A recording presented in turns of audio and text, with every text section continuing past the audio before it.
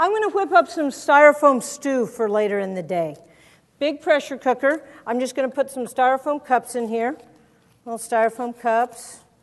Maybe 5 styrofoam cups. We'll leave a spare out. Oh, maybe I'll keep that one for later. I'll put this guy in. And a styrofoam packing peanut. Okay, that's cute. I heard a little bit of giggling. Like we don't want styrofoam stew. Look how cool this pressure cooker is. It's got a pressure gauge in the top. That's awesome. Let me tell you why I think that's awesome. I am terrified of pressure cookers. I'm just regular pressure cooker, about that much water in the bottom, put the styrofoam in, clamp this down, and I'm going to go put it over here on a hot plate. You want to take this? Okay. It's back down to saying 0 is the pressure inside, and the safety valve is down. I can assure you that the pressure is not 0 in there. What is it? At least atmospheric pressure. And the gauge on here says when it's up to full pressure, it's at 15. That's 15 over atmospheric pressure. Okay, so I put some styrofoam down in there, and let's see what we got inside.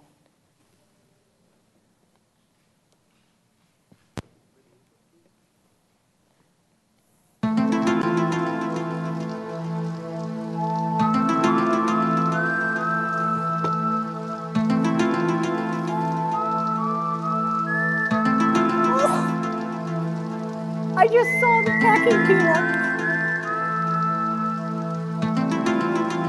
The question is it all flat and melted?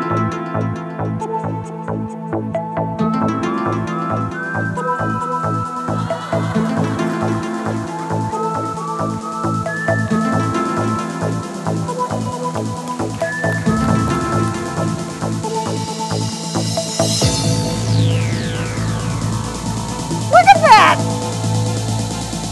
You want to see the packing peanut?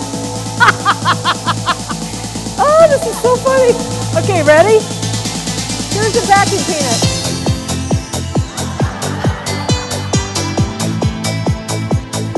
I'm not kidding you. Look, it really is. Look at it. It looks like a little S.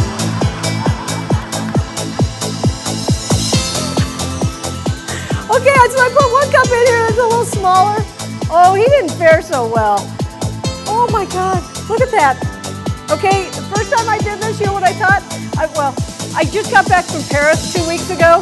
This is a freaking actual coffee cup in Paris. Have you been there? First time I was in Paris, I was like, okay, I'd send somebody to get coffee for me because I can't even find my face in the morning without coffee. This is totally true. I have a coffee shelf in my shower.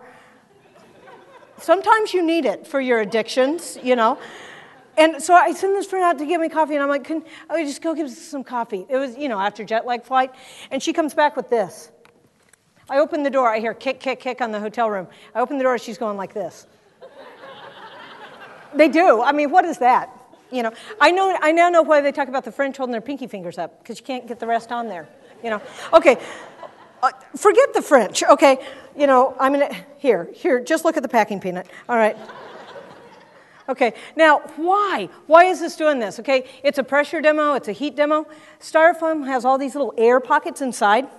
And so when you heat it up, the styrofoam becomes soft inside, and there's more pressure inside those air pockets, so they swell up but if it gets warm enough in there, you can actually have those air pockets open up the pores on the outside of the styrofoam, and the gas kind of leaks out until the pressure builds and the sucker clamps down, and then the pressure doubles atmospheric pressure, and all the voids that used to be there get squished, and it gets squished completely and exactly to scale.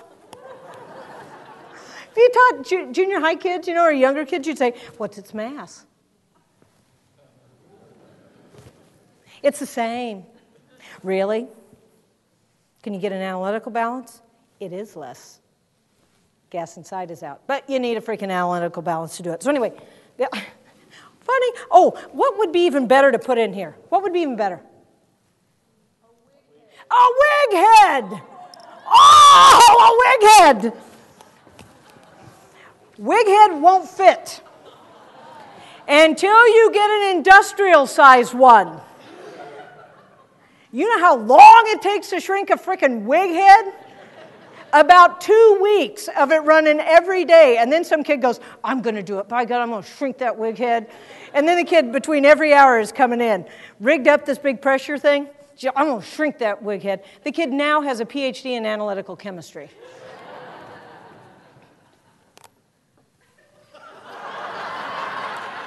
It was life size.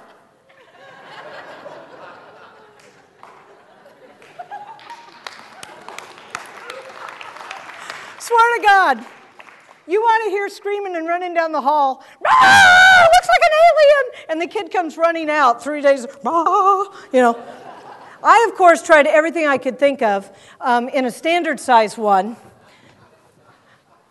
Somebody must have figured out that I might do something a little non-traditional. You know, how about those little, it's an emergency and I need a 6-pack of beer, but it's going to be a long ride to the lake. This is for French beers.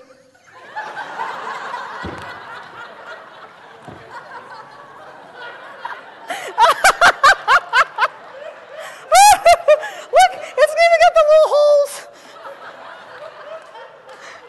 It's a French beer cooler. Oh my God, and it says $1 right there. If you shrink it, it says $1. Okay, the question is, how big was it when it went in? Well, you know, by comparison, they were standard cups. You know, that was a standard 8-ounce cup. This guy was, it barely would fit in a big one when it went in. I opened, oh my God, it was so funny.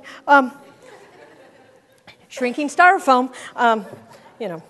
So the other day I was like, you know, I need to see how long it takes with this certain hot plate to shrink this. So I'm over there and the kids are working in my class working on some heat problems. And I was like, all right, so I'll teach this today. And I go, and they're like, what's going to happen when you pull those out? I said, let's see. Okay, we laughed so hard. I had running mascara down my face. I looked like Alice Cooper in the 70s. But, you know, hey. All right, so there's that. Okay, what were we going to do? Oh, we were talking about light before I remembered we had to